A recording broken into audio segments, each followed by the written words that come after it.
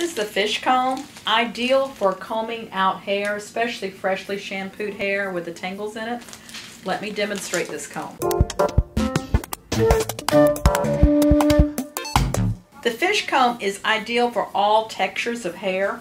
When you're combing tangles, the ideal part is to use the wide teeth, the 3, come in and get your major tangles out.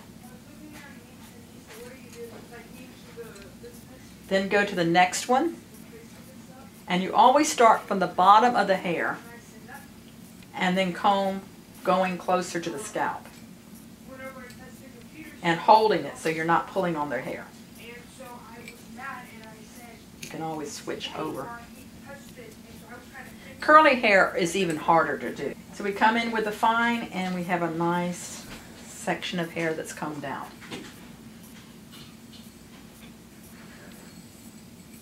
And that's how to use the fish comb.